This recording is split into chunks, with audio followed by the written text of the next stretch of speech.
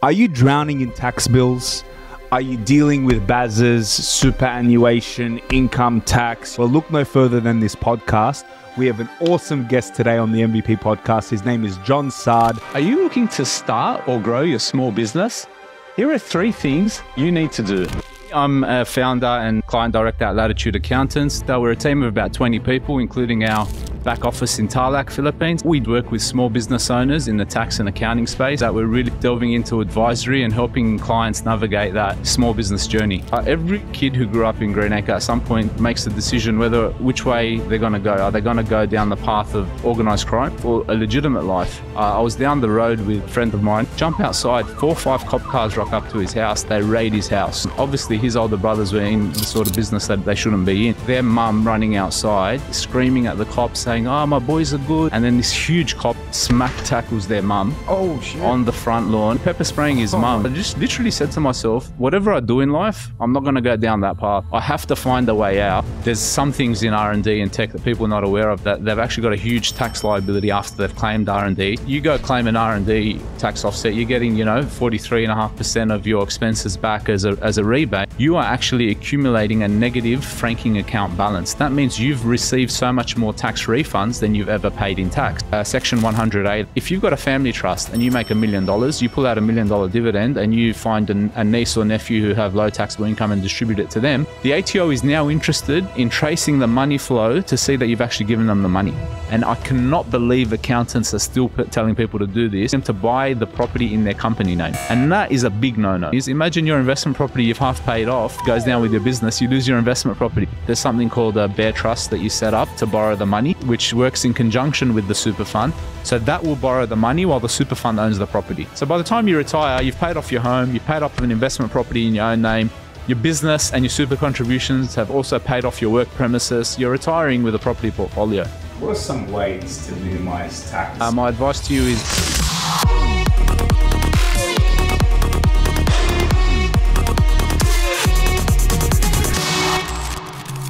welcome back to another episode of the MVP podcast. We have Farouk in the house. We have John Saade from Latitude Accountants. Welcome, sir. Thanks for having me on, man. Appreciate it. I've been watching you since I first started business. You were always someone I looked up to, so I appreciate you taking the time to come and speak with us. For those of you that are new, we have guests such as John, entrepreneurs, people that are driven, money hungry, successful. Not money hungry, sorry. Okay, a little bit money. It looks like that sometimes. But, people who are inspiring to achieve more. So, John, I appreciate you coming on and sharing your story. Thanks so much. If you could please introduce yourself to our millions of guests. The millions, right? Yeah, absolutely. No, thanks for having me on. Mate, likewise, I've been watching you a long time, obviously known you since childhood, known your family, and I've seen what you've done. And I think you would say I've always been there to say go hard and have your back, and it's good to see what you're doing. For me, I'm a founder and client director at Latitude Accountants. There's 2 of us there that are founders, Tufik and myself. We've recently had Jacob come on as a fellow client director. We're a team of about 20 people, including our back office in Tarlac, Philippines. What we do is work with small business owners in the tax and accounting space. We offer, obviously, tax compliance. We help clients understand their numbers. And the difference in what we're doing is that we're really delving into advisory and helping clients navigate that small business journey. Mm. I love the point you made where you were like, I hope you felt it as well. So I've received a lot of tough love from John Saade. I remember people say this. Tough love. People think it's tough love. I'm just being myself. Yeah. But Johnny would say something similar. What's the story? And I was like, yeah, John, I want to. I walked in. I was looking for a new accountant, and I was like, hey, I need to. I'm trying to open up a lending business in the Philippines. And John's like, yeah, all right. Where's the forecast? And I'm like, what forecast? He's like, are you fucking stupid? He didn't say it like that. But by the end of it, I'm like, what the hell am I thinking about? And like, he took me away. And, I think it's good to cut through the bullshit when you're giving advice to someone and not be afraid to hurt other people's feelings, like you did to me that day. Yeah. I appreciate you saying that. A lot of people come back to me and they say things to me like, man, you don't understand. You did this, you said this, you changed my life. Even if it was back in the school days, playing footy, you did this on the field. And like, not to seem arrogant, but like, it's not a blip on my radar. It's like just something that I'm doing. Like I'm just being myself, going through the day to day. And then they come back to me 5-10 years later and they say, you said this, you did that. And like, it sounds savage. And I'm like, man, am I really that much of an asshole? Do they appreciate it at that point? They appreciate it. You know what, they'll say, man, you said this and I'll never forget it. It was hard. Like, I can't believe it came out of your mouth. Like, you know, because I guess because I'm a little bit maybe introspective, and people come up to me and like I just tell them what I'm thinking. It resonates with them, it stays with them, and then but like that's the best way of being, man. Like if you're just gonna small talk, pleasantries all the time, you don't cut through to the chase with people, you're not gonna help anyone. You know, the best advice I ever got, it's like it sucked at the time. Because it all just goes against what you think. It's like you think you know what you're talking about, you think you know your shit, and then someone comes that's done it before, that's seen it many times, and they'll be like, everything that you're talking about is wrong, and here's how you should do it. I'm like, and it just hurts your ego for a second, and then when you go away, you settle down, and like, you know, a month later or however long later, depending on how strongly you want to hold on to your opinion, then you actually realize, fuck, they actually knew what they were talking about. But it always sucks at the time because it just literally shatters your whole like perception. You're like, okay, I got to actually revisit. But you know what? Like when I hear advice from a lot of people, and everyone's got their 2 cents that they throw at you. A lot of the time, I just go, it's either someone that you actually take on board, or you're just there to prove it wrong. You know, so it depends which side of the fence you sit. Is like, okay, this is someone I want to prove wrong, or this is someone, hey, you know what? There might be actually value out of what he said to me. That's it, 100%. Like with younger guys, right? In our community, we grew up, you know, in the area, Western Sydney. It was a tough love environment, always uncles, parents, older boys in the area, always, you know, giving shit to the younger boys or making things hard for them. It's a double-edged sword. Half of it was true advice. It was like, this is actually, you're going down the wrong path. You're an idiot. You're imitating someone. You're copying someone. You don't know what you're doing. The other half of it was basically just to motivate them. It's like, if I tell you can't do something, if you've got 1% ego, if you've got 1% flex where you can actually go and prove me wrong, then go do it. Yeah. Prove me wrong. Show me what you can do. I'll come back and go, you know what? I said you're a loser. And you know, I've said to people that I love, really, like people really close to me, people you would know. I say, listen, man, you're a loser. You're not going to, you're not making nothing of your life. You're not going, I can't say this to anyone. I can't say this to a new client who walks in off the street and I don't have rapport. But people you got rapport with, you go, listen, man, you're a loser. You're wasting your life. It's a waste. Your parents shouldn't feed you. You're doing nothing with yourself. And like, it's half in jest and half of it is like picking up on like that. The fact that they're squandering opportunity, man. We have so much opportunity and you don't want young people in your community squandering opportunity. And then they take it, man. And the ones that use it as fire and fuel, 10 years later, 20 years later, they're the ones that come back and say, man, I'm so glad you told me I was a loser. How do you develop that sort of mental capacity to turn that negative feedback into positivity? How do you transform it? What do you do to marinate that? For me, I'll tell you what I do. I just think about it and I get angry and I become a bit, you know, spiteful, and that becomes my motivation, you know, to prove other people wrong. What do you do? That's a good question, man. I ask myself now, I guess I'm introspective on life and I you know, philosophical. I ask myself, is it innate or is it something you develop? How much of what we do is actually our you know, DNA given in our personality? You're going to have some people who will turn that into, you know what, I do value myself. I've got self-esteem, self-respect. I've got identity, which is stemmed in like, you know, self-belief. And then you got some people who it will crush them, right? And I think you can sort of lean into using, you know, detractors to motivate you to a limit, right? But for me, I want to basically improve day in, day out, you know, 1% at a time. I always want to be moving forward. I always want to improve. I don't look back at a time in my life, you know, growing up, growing up in Greenacre, Western Sydney, with a family, you know, on the wrong side of the tracks. We weren't the Strathfield Lebos, the builders and developers. You know, growing up where I grew up in Greenacre, you had the options were you grow up and do a taxi business like your dad, or you grow up and be a drug dealer. You know what I mean? So for me, it was always like, we don't have a lot.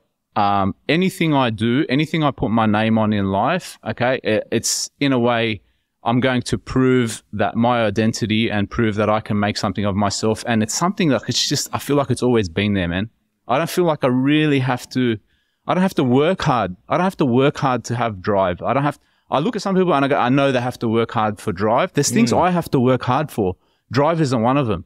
some of the things I have to work hard for is slowing down and treating people like people, and really connecting with them, their feelings, with their emotions, moving away from numbers, moving away and like trying to see the humanity side of things. I think that might be the asshole in me. But like I do that. I do become, I do slow down. I do see people, meet them where they're at and do all that. But so it's always been innate for you. For me, I think it's innate. I think people tend to be a lot more fixed in their personalities and who they are, and then it manifests in different ways. Yeah, love that. I've seen that in you. I've seen that in a lot of people we grew up with. You just got some people that they've got like that lion heart.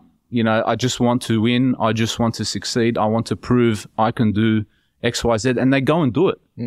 And they go and do it. And some like to brag and some like to show off. I prefer showing off, to be honest, but you know what I mean? Like you're either going out, you're bragging and saying, I'm the best X, Y, Z because I've done these, or you're showing off, you're saying, I'm going to do this, and you go do it. And like we look at them as negative things, but they're positive things. If they're done, you're an inspiration. If you do it in the right way, you're an inspiration. If you go out and you say, I'm going to build a business, I'm going to go international, I'm going to, whatever it is I'm going to do, and you actually put in effort to do that, you're inspiring others. But this is the thing that a lot of us miss in the money game, right? It's like you're actually winning and you're inspiring others because you're providing value. And value is where the money flows, right? Money flows to the point of highest value. So because you're going out doing things where you're providing values to the market sees that and the market rewards you. The money is just the scoreboard. You've done something. You've innovated, you've shifted, you've changed, you've brought something to the marketplace that wasn't there. The market doesn't lie. It sees that you brought value, and then the value flows there. So yeah, you might be bragging, showing off, proving your identity, doing all the things, right? But you're filling a gap in the market and you're making the world a better place. 100%. The moment we've all been waiting for, ladies and gentlemen.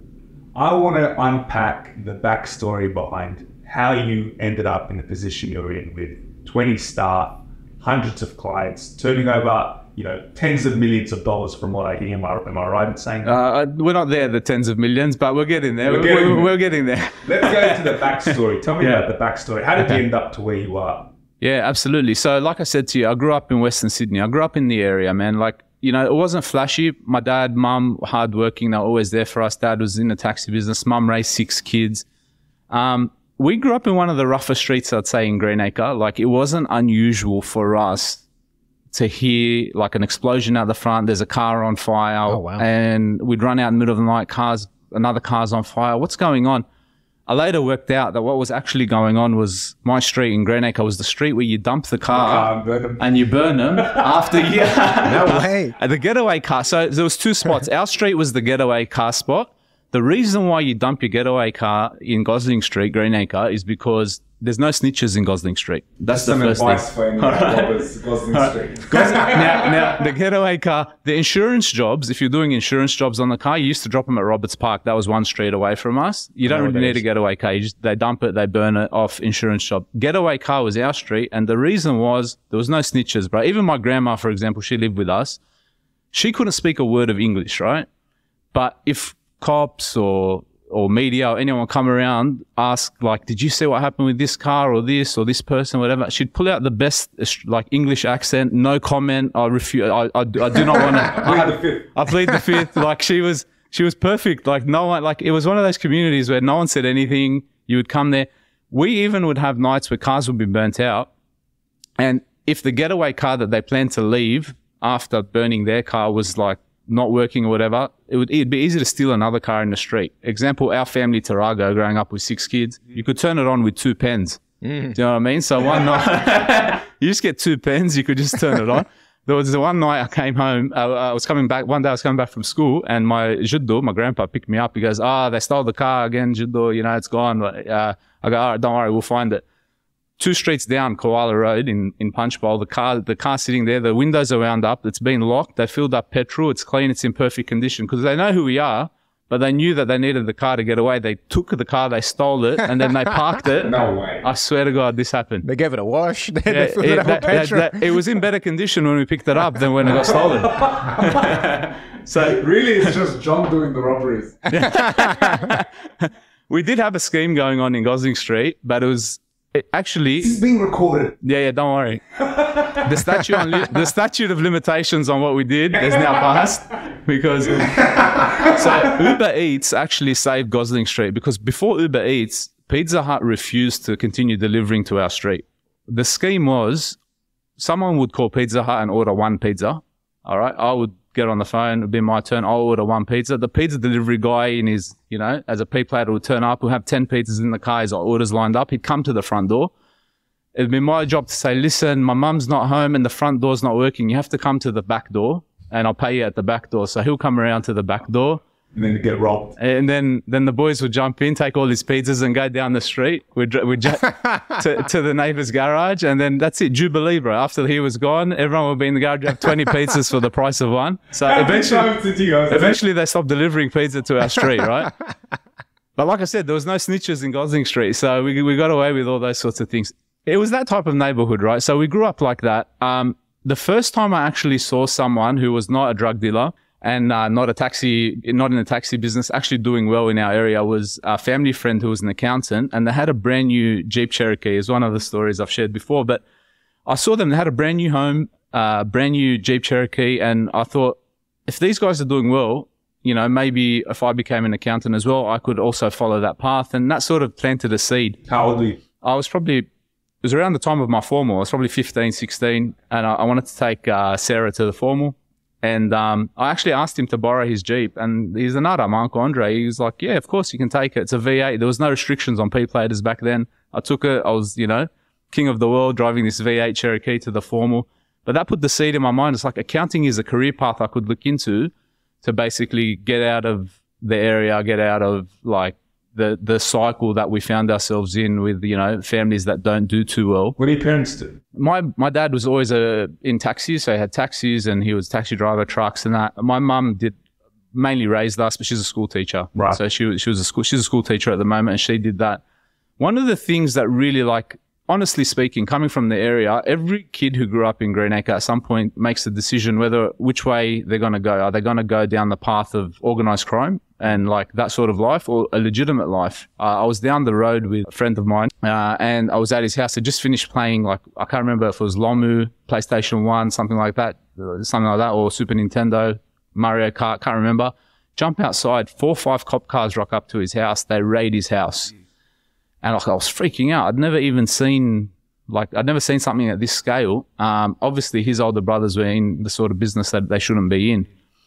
And I will never forget their mum running outside, screaming at the cops, saying, oh, my boys are good. I love my boys. They never do anything. They haven't done anything. And they're raiding the house, arresting her sons. And then this huge cop, man, this roid monkey, 6 foot something cop, smack tackles their mum. Oh, shit. On the front lawn. And then the other guys came, and cops in the 90s were different. They wouldn't do this. There was pre-BLM. All right. They wouldn't do this anymore. And they're pepper spraying his mum, bro. They're pepper spraying his mum on the grass. And I just literally said to myself, whatever I do in life, I'm not going to go down that path. I don't want to go down the path. Forget the money. Forget that we grew up in the area. It's a rough street, all that. I have to find a way out. A pathway forward that is not crime and does not end up, I didn't want to see my mum being crash tackled in front of our house, pepper sprayed, bring disrepute to my family and have all those things happen. And that's when I said, okay, accounting is the way out. And the rest was history. So went to university, studied what, commerce? Studied, business accounting. I actually got a cadetship at a firm called Hall Chadwick. So I went and did all my studies there. I became a chartered accountant. We did 7-8 years there. So you worked the ranks. Worked the ranks. Years and years. Yeah, things were different, man. You got to remember, this is pre-social media. Sure. This is pre the influencer age. This is pre-get rich quick. There's always get rich quick, but the only get rich quicks out there really back then were network marketing, Amway, things like that. Schemes and stuff. Which apparently, there's ways to actually make a lot of money doing MLM schemes if you do it well. What's that Patrick Bet-David? There we go. Patrick Bet-David does it. Yeah. MLM. Yeah. He sold his company for 200 million, and it was life insurance. Life insurance, MLM, yeah. So I learned a lot of business skills doing MLM because my dad, trying to get out of the area, actually signed up with Amway, and I was a teenager, and we would host events at our house where We would do like product demos and that. And I was like 11, 12 years old. My dad would come to me. He goes, listen, they're coming over. You have to sell product at the house. So I was like, from 11, 12 years old, he's giving me books, you know, because I got book of the month, tape of the week. It was tapes back then. So I'm listening to motivational tapes. I'm reading motivational books, Rich Dad, Poor Dad, all the books like of the 90s, all the, you know, business books. And I'm selling products. I'm there selling like soap, dishwashing detergent to a room full of all these adults. And I'm trying to tell them why they should buy Amway's products and that. But like what that was doing in my head, it was like the entrepreneurial spark. It was like, how do you sell? How do you build business? And then all those sort of lessons, they brought the business lessons to my mind, to the mindset. But then what I learned at Hall Chadwick, or actually working in a chartered firm in the mid-tier, was the technical side. It's like, okay, so we've got the business side. Here's how you run a business, and this is the mindset you need for business. Now let's learn the technical side. What, you know, business structures, how you service customers, the tax laws in Australia. And it was like a long apprenticeship, man. You know, that was that. What I didn't like, what I found that was different in the mid-tiers versus what I wanted to do eventually, was that they had very corporate level clients, right? So upper echelons of society, already well-to-do, generational wealth. They're implementing things and helping in ways that I thought were like profound. But there's the sorts of things that even my dad with his small taxi business, he didn't have access to. He didn't understand structures. My dad ran a taxi business as a sole trader with all random guys driving his hire cars and taxis, and, you know, insurance would lapse and then he's personally liable. You know what I mean? So like my dad found himself in disarray financially because he didn't have the access, in my opinion, to the information and the advice that was just readily available and accessible to mid-tier level clients, corporate clients, people that came from generational wealth. They had their trust structures set up. They had their corporations set up, their you know, limited liability, all those things. So I thought, okay, if I go out into business, I've got to go back and I've got to basically reinstitute this service offering for small businesses from scratch. So, you know, there isn't a $25,000 per year benchmark to get in to be a Latitude Accountants client, right? You're starting up, you're a plumber, you're a courier, you're anyone that's, you know, early on, you can actually get in, get the advice, get the structuring you need with a firm, a chartered firm, without that mid-tier price tag. Let's talk about some of the common minefields that business owners end up in with the wrong advice and the wrong accountants. Do you have any examples of some of these horror stories you've seen? Oh man, horror stories are plentiful. I would like to think most of the horror stories we've seen are people who are coming in with very bad organizational charts. So I'd say structure diagrams, really. So what they've done is they've gone heavy into a business model that is cash flow negative with a lot of debt. So we had a situation where a big group of plumbers came in, like a big, huge plumbing business, like, you know, dozens and dozens of staff, you know, tens of millions of dollars of turnover and things. And they basically had a situation where their balance sheet was so bad, and they had racked up, I think, something like anywhere between $3 and $4 million of debt between, you know, Google ads, tax debt, loans, all credit cards, and just being extended credit, right? They were structured very poorly. In the end, what we saw with that situation and what we see with so many situations like it is directors and small business owners are not set up in a way to keep their homes and stay personally clean from liability when they're structured inappropriately. And what's even worse now is like director penalty laws for directors have got, like, you know, exceedingly harsher and harsher and harsher, to the point where most people operating businesses are personally liable for so much, say, tax, okay, and they don't even realize it. It's not like that you're just going to be able to make the mistakes that you need to make as an entrepreneur, shut that business down and start again. No, you're actually married to that debt if you're not structured in the right way. So structuring is where we start with new clients. It's like, let's have a look at it. Where are the personal guarantees? How much debt are you in? How long has it been since you lodged your BAS? People don't even know. For example, if you're more than 3 months late with lodging your BAS, as a director, you're personally liable for that GST and PAYG. And then if you don't pay it and you get a director's penalty notice, it doubles. Well, they can hit you with up to 100% penalty. They can hit you with interest. They can come after your house. All right. And it wasn't like this 20 years ago. 20 years ago, oh, that's the company. This is the personal. There's the corporate veil. Like, people understand to some extent the company personal. They don't realize that how in Australia, especially, how compliance is actually very harsh if you're not keeping up to date. I no doubt. I don't want you to give all free advice. I'll give all the free advice, bro. You hear me. You tell me. That. So, there's a lot of people that are watching this podcast that want to start a business, that have started a business. What is the most effective structure so that you can be protected, or how would you suggest it should be set up? It's the question around structure is always bespoke, right? Like, you really have to draw a structure up depending on what they're doing. So what components are in the business? Whether there's IP, is there an R&D entity? Is there, R&D is one of those issues. If it's a startup in tech, R&D is huge, right? There's some things in R&D and tech that people are not aware of, that they've actually got a huge tax liability after they've claimed R&D, where they're giving out unfranked dividends, on profits, where the owners of the business end up paying a lot more tax because they've claimed the R&D offset. Anyway, I don't understand that. Do you mind explaining that to me? Because we do R&D all the time. So have I fallen into a trap? So one of the things that happens with startups is you go claim an R&D tax offset, you're getting 43.5% of your expenses back as a rebate. Yeah. What's happening there's something called franking credits in a company. Yeah. That's the balance of how much tax you've paid versus how much tax you've been refunded. What's actually happening with your R&D in that situation is you are actually accumulating a negative franking account balance. That means you've received so much more tax refunds than you've ever paid in tax. Sure. Now, that's all well and good when you're a startup. Loss-making. You're a loss-making startup. What happens when you turn profitable? Now, if you turn profitable, you actually have to start paying tax on profit. And then when you want to actually start drawing dividends, there's two types of dividends you can draw. You can draw an unfranked dividend. That's a dividend where the company's paid tax on that money.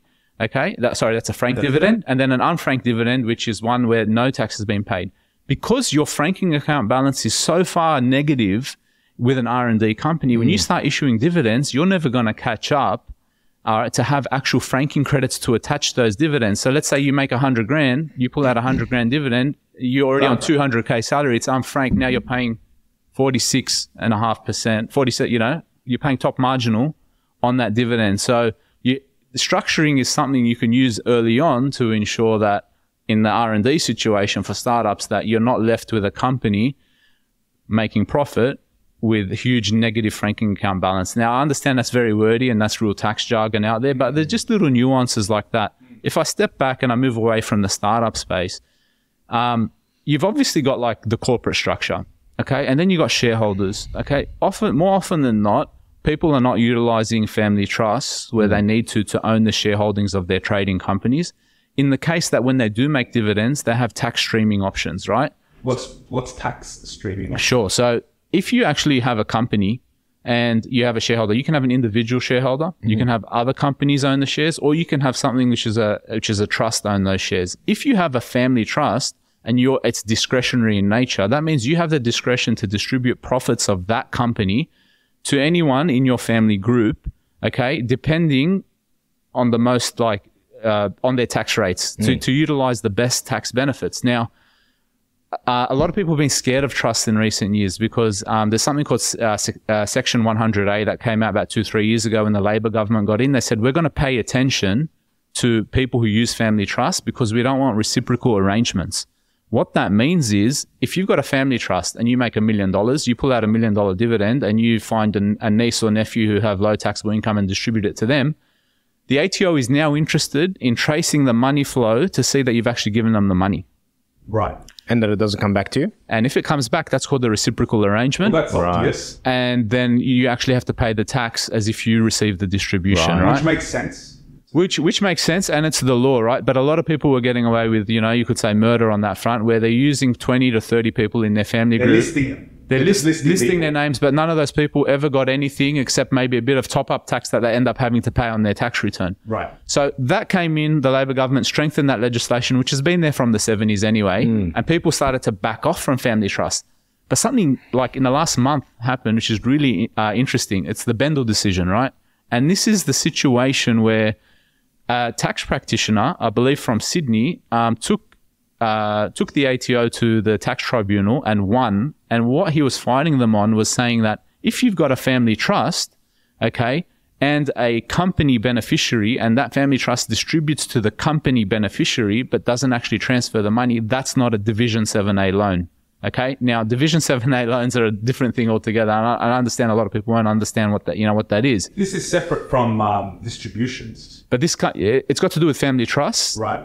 Div 7A is a separate thing. Sure. So a lot of people would have a family trust where they distribute money to people like companies. Okay. But if the company doesn't actually receive that money, okay, that used to be deemed a Div 7A loan. So you now have to pay interest on that loan and pay tax on the interest. The change, the fact that this practitioner in this decision has beat the ATO means it opens up something that hasn't been open since 2009, which is UPEs, unpaid present entitlements. So basically, to sort of make it to summarize it, what we could be seeing again, which we haven't seen in 15 years, is people starting companies to distribute money from family trust into these companies without actually sending the money, then keeping the money in the family trust to buy investments.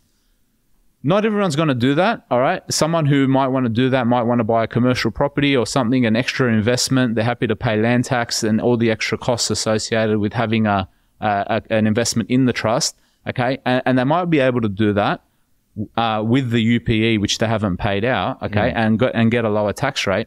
But we're waiting to see if the ATO are going to actually appeal and fight back against this. Did they appeal? As of 2 weeks ago, they've submitted an appeal, but now there's going to be a court process.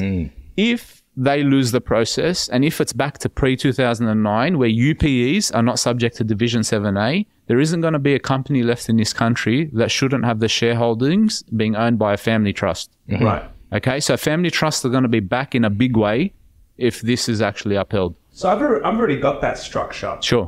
Why would I have that structure prior to this new finding on this trial? Yeah, so family trusts have been beneficial for a variety of reasons. There's the tax streaming option. So the streaming was still there. If you have a wife, if you have a wife, you can still distribute and you can actually send them the money. So there's that. And then there's also the legal protections of running a trust. Asset protection, because distributions are discretionary in nature, it's harder to affiliate ownership of the trust asset to a particular individual when they don't have a fixed entitlement to the assets of the trust. So let's say you're getting 10% of the profit this year, 50% next year, 70% next year, 0 the next year.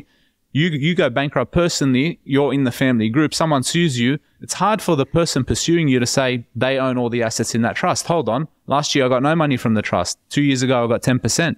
3 years ago it was 70%. So now the onus is on the person chasing you to prove there's a history of distributions and a regularity of those distributions so that they can actually go after the trust assets. This is sort of like the legal side, not financial advice, obviously, but this is the way I understand it. So question, that's from the outside in, right? If someone wants to protect the entity, so let's say I got the same setup as well. So all my shares of my company held in a trust, and the trust is owned by a company, and I'm the director of that company. So the company is a trustee. So if someone sues me for whatever reason outside of the business, it's going to be difficult for them to come after the assets. That's the rationale, right? What about the other way around? So let's say someone is going after the company, and what does that do to the directors or to the shareholder that's holding it in a trust? Is that give them the extra layer of protection as well from the other way? In a way. So in Australia, most companies are set up as limited liability companies, all right, where you as a shareholder, your exposure is limited to the share capital, right? So if you've got share capital of 500 grand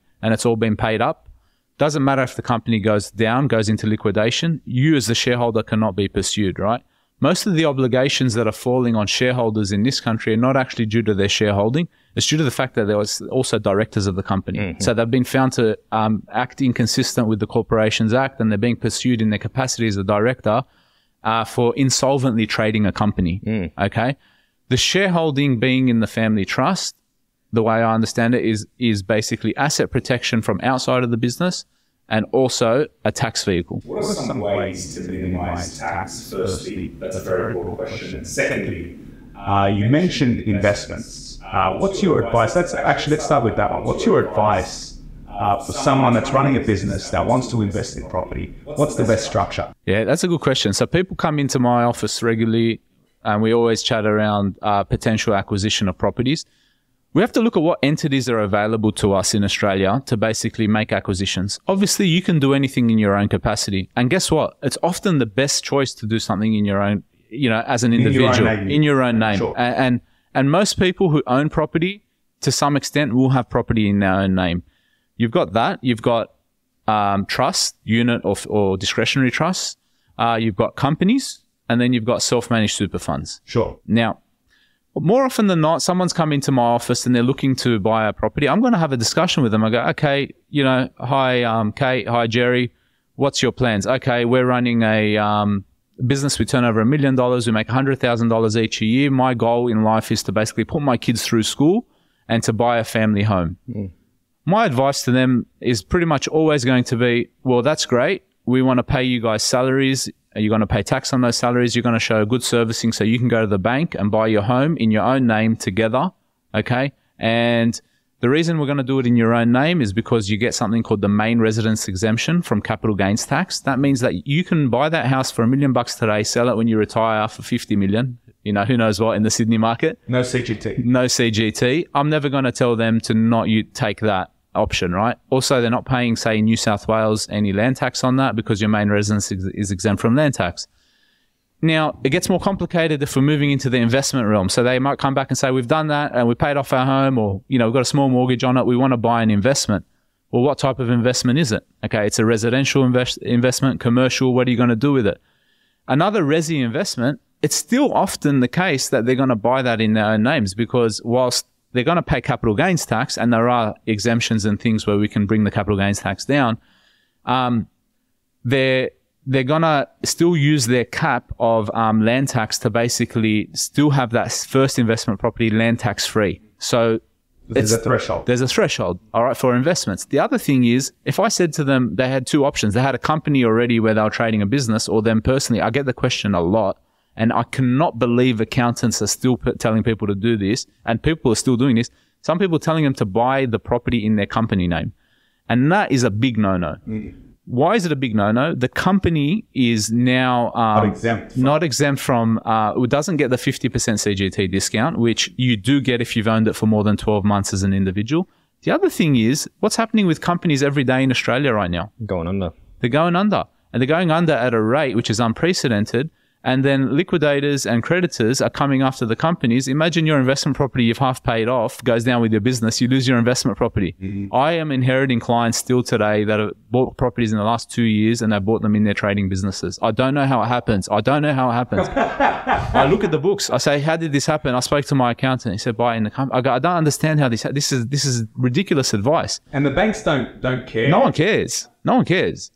And accountants can't give financial advice. So technically, there isn't a paper trail where someone's written them a letter and told them, hey, you should buy this in the company. But they've had some conversation with the accountant where they said, yeah, it's fine, buy in the company, I've done it. But they've got no recourse against the accountant because the accountants put nothing in writing. So the bank can use the company as serviceability, but it does not have to be bought through the company. Doesn't have to be bought through the company. So that's the company option. The company, especially in a trading business, in the economic climate we're in, is never going to be the right vehicle to buy your investment, whether it's commercial or resi.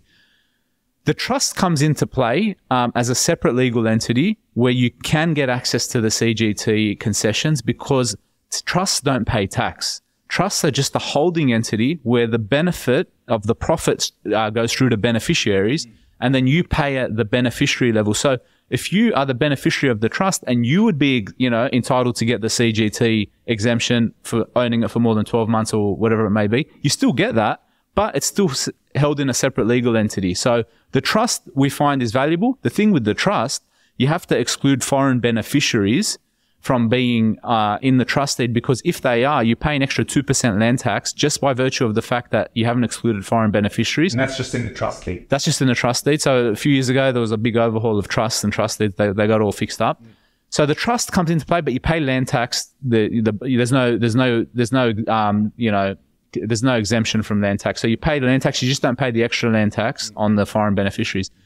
The one that's interesting and is attractive and people don't know a lot about is buying in self-managed super funds. So this is something that's come on the scene in the last 10 years, but in a big way in the last 5 years because the banks have come to the party. 2015, the rules changed so that you could buy property in your self-managed super fund and borrow. And the banks didn't have the products. So people would be like, okay, I've got 300 grand in my super fund. I want to buy $1 million property. I want to borrow 700 grand. It's now legal. There's something called a bear trust that you set up to borrow the money. What's a bear trust? Okay. So a bear trust. You know a bear trust? No. So you've got your self-managed super fund. They changed the rules around 2015 to say that the super fund still can't borrow money because a super fund can only do one thing, which is generate benefits for retirement. So borrowing money does not generate benefits for retirement. It doesn't meet the sole purpose test. So the law did a workaround where it said you can set up another trust called a bear trust, which works in conjunction with the super fund. So that will borrow the money while the super fund owns the property. So now you've got two trusts working side by side. One's a super fund, one's a bear trust. Got it. So we started setting up bear trusts, but then initially no banks were lending to super funds, but that's changed in the last 5 years. All the banks have caught up. So what people are doing now is they're getting huge tax deductions for dropping as much money as possible into super. Isn't it capped? It's now capped at you can't, it's 15% flat rate on tax in your super. But if you have over $3 million in super, I've got a few rich clients. Right? A new one, yeah. A few of my rich clients have called me a little bit upset about that because they got a lot more than $3 million in super. They're like wiping their tears with the money. They're wiping their tears with the money. No, look, it is one of those things. So you can actually buy in super, and you can, and the most obvious way people do it is they buy a property for their business. So you might be running this business here. You go buy this in your super fund. You borrow whatever you need to borrow. The super fund pays it off with the rent that your business will pay. So it has to be at arm's length. You have to get, rent written and say that this is the market rent. And then your super contributions will also come in. So by the time you retire, you've paid off your home, you've paid off an investment property in your own name. Your business and your super contributions have also paid off your work premises. You're retiring with a property portfolio. Question. What happens if you flip that property? Let's say you buy it for $1 million, you flip it for $2 million. Does that $2 million have to go back into your super, or can you take the proceeds outside of the super? Yeah. Because once it's in the super, you could do whatever you want with it, like casino, whatever. It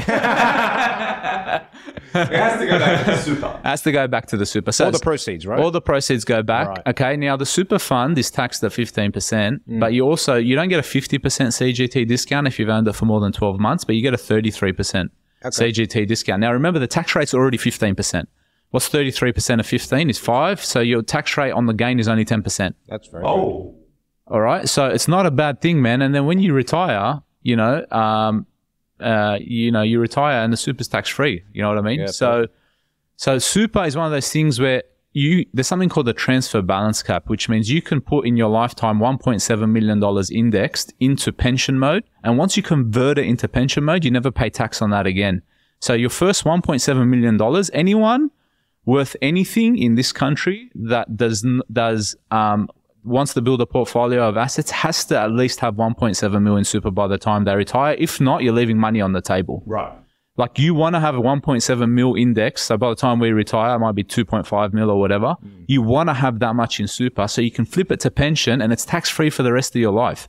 Okay. And then other people, I would say at the very least, if you're wealthy, you want to at least get to the 3 mil cap so you can keep paying tax at 15% on the rest. Do you know what I mean? Up to 3 mil. Over 3 mil, it doubles to 30%. Now we can start working out, okay, do I want to pay 30% tax? Maybe not.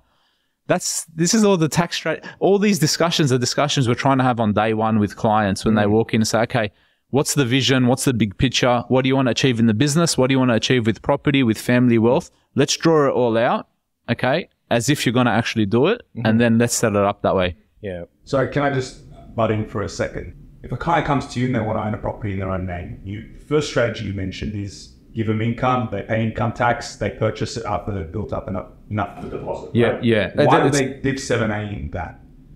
Why are you doing it through wages? Oh, okay. So let's say someone comes to me.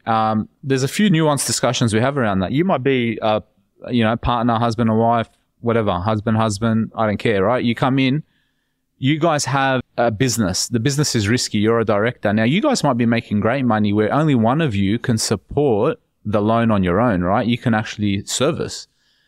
In that case, it isn't bad advice in some cases, depending on your circumstances, for the non-business partner in that relationship to buy the property in their own name alone. Because remember, if businesses go bad and directors don't fulfill their obligations, they're carrying risk and liability.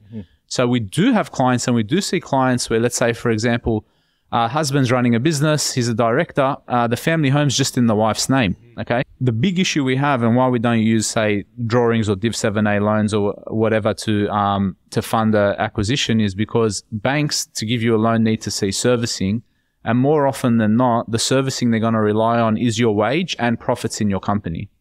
Okay, so... But Div 7A doesn't take away from profits in the company or servicing. Yeah, so what is it that you're asking exactly with the Div 7A? Rather than buying a property through wages, you just pull out the money, which is franked via loan. Oh, okay. So you've got a company here. Yeah. You want to pull out either a Div 7A loan or frank dividend, right, to your personal name, and then you buy a property with that money. Right. That's an appropriate strategy. As long as so there's two things happening there. One is the loan strategy, one is the tax strategy, right? And it's always a balance. It's like, okay, I want to fund 80% of my loan from the bank. Okay, that means I'm going to have to personally service, or I think what you're talking about is don't use the banks, like pull out dividends and buy the house outright.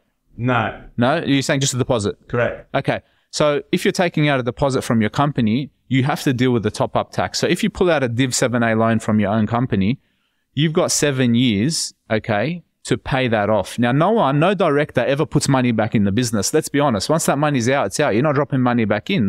Man, it's a tool for you to make money. So you pull out 500 grand. You now got to pay off that let's say 700 to make it easy. You pull out 700 grand. You got to pay off 700 grand within 7 years. Okay, that's a Div 7A loan. You got to pay it with interest back to the company. You're not going to pay it back. So what we do is we declare a dividend to you every year for 7 years till we reduce that balance to zero. So you no longer owe the company money. When we declare that dividend, you don't draw out the money. You already drew out the money. It just offsets the... It's offsetting. So offsets the debt. Now, this is the interesting thing with Div 7A loans, and not a lot of people know this. If you're buying an investment and you're buying it completely with your own funds, you can secure your Div 7A loan against the property, and now you become your own bank. So let's say you got $1 million in your company. You pull it out as a Div 7A loan, okay, and you buy a property. You can now secure the loan against the property, your investment, and instead of paying it off over 7 years, 25 years. Do you want a job? Yeah, but there's a catch with that, right? It's the 110% rule. The interest. You're paying interest. No, not the interest. They'll secure it against 110%. Oh, okay, yeah, the security, right? Yeah, I know, but like you can can't pull out as much. You can't pull out as much, yeah. But look, there's so many things. There's so many things, man. There's so many ways. A lot of the times it's not this complicated, man. A lot of the time people are starting and it's very simple things. It's like, okay, you're trading as a sole trader and you own your own house and it's paid off and you're in a high risk industry. This is bad because you're now personally liable for anything that happens in your business. Let's set up a company. Oh, while we're at it, let's set up the family trust. So if we can distribute, like sometimes it's the smallest things that catch out people. You talk about disaster stories. Like CGT, like selling a property. I've got a client who's come on with bad advice. They bought a property in the Gold Coast, $1 million 3 years ago. It's worth $2 million now in a company. They're selling it. They're going to pay tax at company rates on $1 million. When if it was owned personally, they would have had CGT 50% off. I'm like, do you know what I mean? Like it's the smallest things, and this is why people are like I want everyone. If I would be happy and my job would be done, if everyone in Sydney, everyone in Australia would know. You have access to good structural accounting advice from a chartered accountant at a very low cost, okay? If you want it, it's not out of reach. Like you don't need to go to PwC, top 10, top 10, top 4, big 4 firm to get the simple advice to save you potentially 300-500 grand on a property transaction. John, you've seen hundreds of clients turning over, tens, even hundreds of millions. Do you have clients that turn over that sort of money? I've seen that, yeah.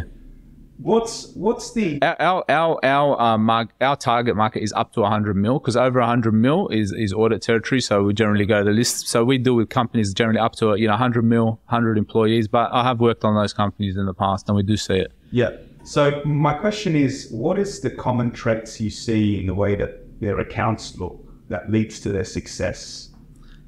This is a good question. So this is a bit of a question about how do businesses get successful and get profitable? And stay there. So that's the important part, right? Because it's one thing to climb, but then if you crash at the end. I've got a little philosophy on getting to the next level, right? So a big part of what we do is helping people win. And I'm very intuitive, so I don't know if it's real. I'm a bit like, maybe a bit of it's made up, but I see patterns in everything. And most things are patterns and they're repeat behaviors and the things we see over and over again. I've tried to summarize what I see as the 4 real errors stopping people getting to the next level. And 4 areas. Yeah, there's 4 areas. 4 errors and 4 areas, right? So the four things that withhold people, you can always almost summarize it to fall into one of these 4 categories. And they're 4 people types, all right? And I call them weaklings, wankers, babies, and bots. You're the first 2. Hey, what were the other 2? Weaklings, wankers, babies, wanker. And bots. babies and bots. Okay. Yeah, all right? So the way I like to look at it, right, is everyone is prone to making certain mistakes. It's based on who we are, and no one is fully exempt. Every one of us, the 3 of us in this room, we're all prone to actually fall into one of these error categories. We'll either fall into 2 or the other 2, depending on how we're set up, our genetics. Weaklings are they're derogatory terms on purpose because they're meant to make people feel like, I don't want to be a weakling, I don't want to be a wanker, I don't want to be a baby or a bot. I don't want to be that loser. Yeah. All my parents don't feed me. Now, obviously, if someone walks in, I don't sit there and say, listen, mate, it's obvious you're a wanker. Yeah. But, I point the finger at myself first. So what happens is, like, the weakling mistake is basically people that aren't taking things to the next level because they're concerned about what other people think or feel. Okay. So I think I heard you guys say that, when you started your own business, mum wasn't fond of the idea. The weakling mindset in that situation is, my mum doesn't think it's a good idea for me to start the business. Or you could be in business. Fear mindset, fixed mindset around that sort of thing. So often the right answer is obvious. You can feel it, you can think it, it's logical. You just can't do it because you don't have permission. Someone's had to give you permission. And the way out of that is to realize, hey, I'm being a weakling. I need to actually level up. If I'm going to achieve my goal, I need to do this thing. Give yourself permission. Give yourself permission. Yeah. Like for instance, I've known you, your whole life. You're not someone who struggles with the weakling mindset. Do you know what I mean? He loves when someone says no. He's like, yeah. Yeah, I don't feel like, and I also, if I'm self-assessing myself, I don't feel like I'm someone who struggles with needing permission. Okay, but I do know people, and they're really good business people, who do still struggle with it. My wife, who was like, we need to do this for the business. We need to invest like this. This is the next way we need to go, but it's going to make my life harder. My wife won't be happy. My husband won't be happy. I'm going to have to put in more hours, X, Y, Z. Get rid of that. Get out of that mindset. Enough about Jacob. I've got one for Jacob. Don't worry, it's not that. The wanker mindset is another word for basically the arrogant mindset. It's someone who refuses to acknowledge what the market wants. Okay, it's I've got a way. It's my way. I value this way. It's the way I do it. I like this. It works in my mind. That's so good, yeah. But the market doesn't want that. Yeah. What does the market want? Yeah. The market dictates what the right 100%. move is, not you or your feelings or your emotions. You know what I mean? So sometimes it's other people. The weaklings are other people getting away. The wankers, they're getting in their own way because they're refusing to acknowledge what the market has told them. You guys, and we're trying to really get big on getting feedback from clients. An arrogant person is not interested in your feedback. But a wise person who cares about what the market says and wants to take their business to the next level will get market feedback 100%. And will pivot. And they'll suck it up. They'll eat it. I was wrong. I thought this is what the market wanted. Guess what? I didn't want it. Doesn't matter. You know what, John? I was literally in the sauna yesterday and there was a recruiter there. And, we had a conversation with Ravi where that sort of mindset where he was really stuck on doing purchase price of 500K and we're like, change that. Why are you thinking that this is the only demographic that you should target? But aside from Ravi, this recruiter yesterday, he's telling me, I specialize in this industry of recruitment. And I was like, why don't you expand?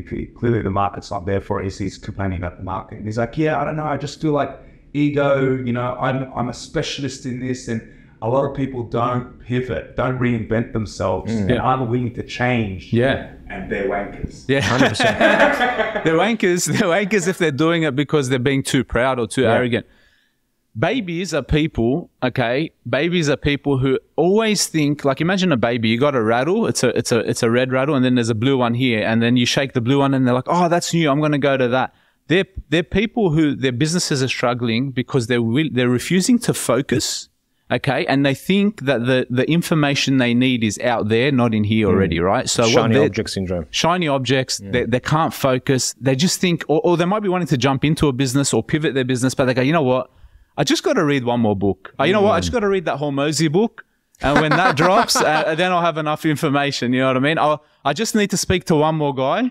You know what I mean? I just need to do one more podcast and ask one more question before I go to America, and then I'll go to America. You know what I mean? But there's that baby mindset where like it is like a lack of focus. It's like, I'm not ready. I don't have all the information. You have all the information. Like for people like that, they have all the information. It's just their own brain telling them they need one more bit of info, then they'll be ready. Then they'll be ready. I love that. But you know what's interesting? Between baby and wanker, there's a bit of a contradiction, right? Yeah. Because with the wanker, he's not exploring enough, right? They're not exploring enough. They're not going out. He's not feeling what the tribe wants. He's not feeling what the market wants. Correct. The baby's like, I got to keep searching, exploring, because I'm not there yet. I'm not there yet. I'm not ready. I'm not ready. You're not ready. It's true. Sometimes you're not ready. But bro, if you've been not ready for 20 years, you're never going to get ready. You know what I mean? Like, just make a move. You know what I mean? And then bots, I put myself sometimes into the bot category, but they're NPCs, bro. They're not playing. They're going every day to their job. They're going every day to their business. And because it worked yesterday, they have to do it exactly the same way today. They're stuck in a rut. Do you know what I mean? They're people, it's like, because I've done it like this yesterday, I have to do it like this tomorrow. I did it like this yesterday. I had enough money to pay my mortgage and I had enough money to pay the bills. I'll do it like this tomorrow. They're void of innovation. They're void of basically exploration. So it is the flip side of the baby. The baby and the bot is a flip sides of each other. The baby is always like new thing, can't focus. The bot is just, bro, he just, if you hold the controller and point up, he'll just keep walking into the wall like this, even though he's not going nowhere. So I see mistakes all the time. A lot of them I think are personality traits. And then I look at them and I say, okay, where is this person struggling? Are they struggling with exploration? Are they struggling because they're stuck in a rut? They don't have the guts to basically expand and move to the potential? Or is it a person thing? Is it someone's telling them they can't do this? Or are they getting in their own way? Are they stuck in their own head? And we do a bespoke advisory service. So at this stage, Latitude Accountants doesn't have psychological advice. It is like, lie down. Well, that's the power of bespoke. It's that we are catering solutions to individuals. The hard thing that I'll be honest with you guys, the hard thing that we face is how we're going to scale this in a way similar to the way you guys run your businesses. Okay. So when you run an app or you run a platform that can scale really fast, it's not necessarily as bespoke. What we do is offer bespoke solutions for people, and we're really intimate, right? So our vision is to basically help 1,500 business owners achieve their goals and dreams. That's not a huge number. 1,500 is, fundo in the first month. You know what I mean? Or a business, like it's not that volume. First week, right? So for us, it's like, okay, we're going to help those people go to a certain level, but the level of intimacy where we're going to really need to learn, and where my growth mindset has to come in the next 10 years is how do we scale that without losing that bespoke flavor. And how do you do that? That's obviously something you haven't worked out yet. We're working on it. The pathway? It sounds like it's just scale headcount, man. It is. Headcount is a big one for us. So we're ramping up to do a big intake of juniors next year. Part of what we're doing with the marketing and all that, like you see me starting to pop up, we weren't even thinking about marketing space and things like that. If I'm being honest with you, the marketing helps with growing the clients, but we've had a lot of clients and we've got a lot of clients and we've got a lot of referrals and networks, and that's always grown organically. Sure. What I find most attractive about the marketing is this is the way we're going to get accountant bums on seats. So we want accountants to see what we're doing in the marketplace and want to work for Latitude Accountants. Is there a shortage of accountants? Yes. Okay. There's a huge of good accountants. There's a shortage. And to be honest, man, our secret sauce is that all our accountants aren't your typical accountants. Like if you meet the guys and girls in my team and they walk in without a Latitude shirt, no one says you're an accountant. Do you know what I mean? You get builder, drug dealer, XYZ. Do you know what I mean? A power lifter. You don't get accountants. So we do want to build a team of accountants that have people skills and aren't your generic like number crunchers. And we want to get them before our competitors get them. So the marketing push, or one of the reasons I'm here on the podcast, we're putting our name out there, is like for us to do the vision, we need to scale with headcount. And I hear what people say in the tech space and say like, and something you often say is like, sometimes it's easier to just grow in headcount than to try automate. Like, who's got the money to do that? It's impossible. So we just need more and more people. It's a startup hack. Yeah. You actually sent it to me. Startup hack is do everything manually and then automate after. Yeah. So just try and push it as far. And then only once things start breaking down, it's like, okay, now we need systems, SOPs, we need some sort of CRM that better tracks all this stuff. Have you started developing your systems? Yeah, we've done a lot with the systems. We took advantage of a tax break that came in 2 years ago that, you know, basically information technology spend, extra 20% deduction. We've upped all our software spend. We've spent a lot of money. What are you referring to there? Was it specifically for accountants? No, for everyone. COVID? Yeah, no. It was about 18 months ago. There's something called the technology boost that came out where you could claim an extra 20% deduction on your IT spend, but I think it was capped at a certain limit, which probably wouldn't benefit you guys. I think it was like 20 grand or something, so it wasn't a huge amount. But we pushed in. Bish spends that in a day. Yeah. So it's not at the scale that you guys are probably after. But, you know, from a lot of businesses that were behind in the tech side, they're like, you haven't started. If you haven't started, you know what I mean? 20 grand's 20 grand. 100%. So we're pushing with all that. We are ahead of most accountants because they come across and I see where they're at. And we're small enough to be able to pivot and do things quicker than your traditional bigger firms. And look, it's culture too. Like the culture we've got is what's making it attractive. Like rocking up to work, working with people you want to work with. They're real people. And then we're trying to teach them to connect with business owners on a real person level because you don't want to be working with like just a straighty 180 boring bot accountant. Here's that's your just best, like please this. sign it. Here's your thing. Yeah. Please sign. Yeah, because you're talking about like just before we covered off the structure side of things, but Yeah. also covering what's blocking these business owners from going to the next level.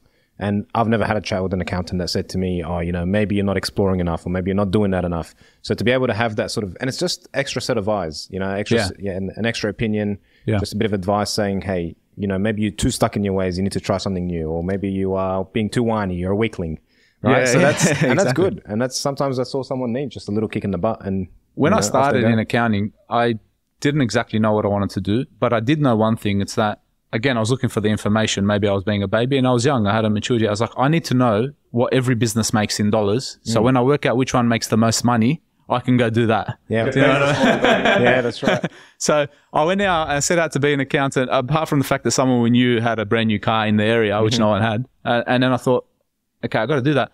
But there's a truth in that. It's that I do get to look, I want to tell you guys a secret. It's a bit of a naughty thing I did. Turn off the cameras. There's a cafe. There's a cafe. I've got a lot of cafes, so don't worry. There's one cafe that I go to, which isn't a client, that sells really good sourdough bread. And they charge you like 15, 18 bucks for the bag of bread and whatever. And the accountant in me is like, bro, 18 bucks is a lot for a bag of bread. I went to another client who also used the same bread.